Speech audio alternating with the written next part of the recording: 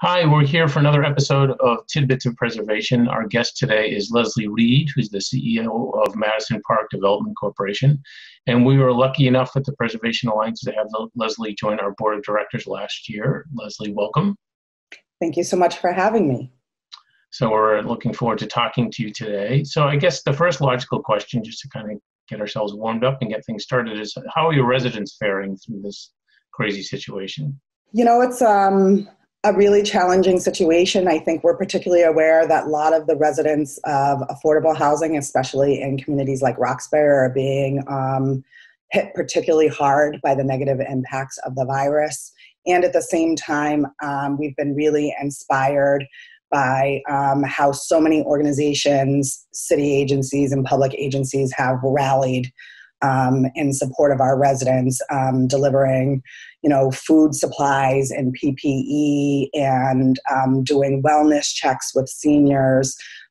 We never knew the strength of collaboration and partnership until this particular moment. So while it's challenging and scary, there are moments of inspiration that have come out of it. Well, briefly tell us about Madison Park Development Corporation and your role, and maybe, briefly, I know it has a long, interesting history, but, a little summary. So Madison Park Development Corporation is a nonprofit housing and community development corporation. We'll be celebrating our 55th birthday next year. The founders of the organization founded the Lower Roxbury Community Corporation as a nonprofit to take title to land and develop it as mixed income housing, and then subsequently got designated as a community development corporation, which is the nonprofit affordable housing developer, community-based housing developer that is kind of, become more familiar.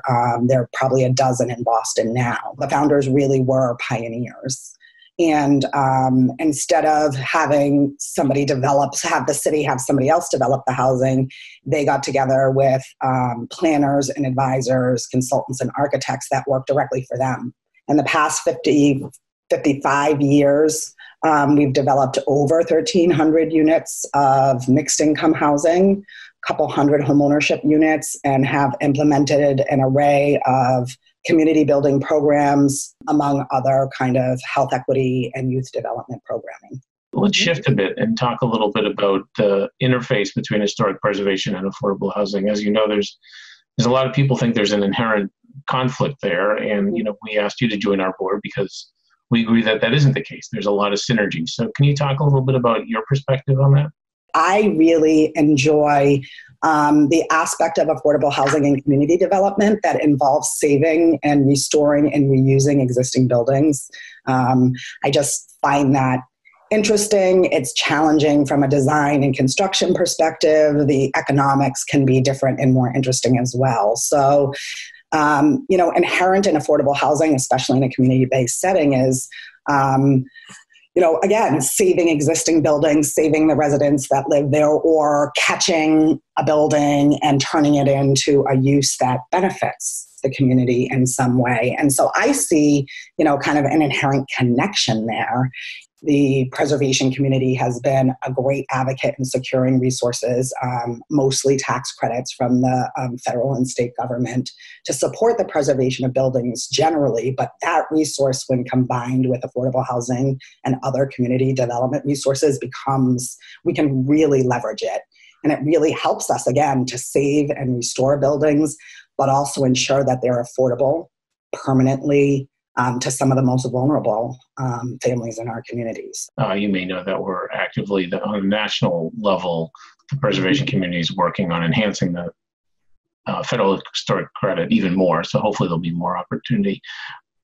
One thing you said makes me think of another question. You think that a resident in a historic building gains some benefit or a different experience than they would in ground-up construction? I wouldn't say better or worse. I would say different. And one example that I'll use is that a pretty familiar model is the adaptive reuse of historic school buildings into affordable housing.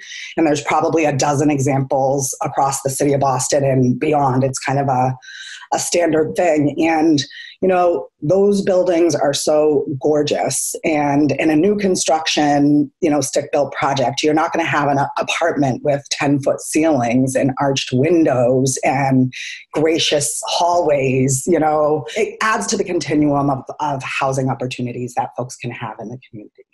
Madison Park has 2 properties in its portfolio that are adapted school buildings. So why do you think I think among the general population anyway, certainly not within people in our field, and I think a lot in your field, but certainly among the general population, there's this presumption that affordable housing and historic preservation are in conflict. Why do you think that's the case? Well, I think perception is everything. And I think sometimes people's perception or experience of historic preservation might be trying to preserve what we call the revolutionary history, for example, of Boston, seeking to preserve that. So, as the city is changing and its people are changing, and, a lot of residents of affordable housing represent waves of change in the city of Boston, immigrants, people of color, low-income working class people. I think there's a perception that historic preservation is about preserving the revolutionary history of the city, and that can kind of people can feel excluded from that, or that it's somehow obstructionist. Yeah, no, I understand. And that's certainly something, as you know, and we're glad you joined the board. To hopefully help us continue to spread the message that we're talking about everyone's history. I look forward to continuing to work with you and the housing community. We've worked very collaboratively on getting the Community Preservation Act passed in Boston. Work very closely with affordable housing folks. But, is there anything you can think of that we as a preservation community and as the Preservation Alliance could be doing better, should be doing better to strengthen those synergies and let more people know that we do work well together?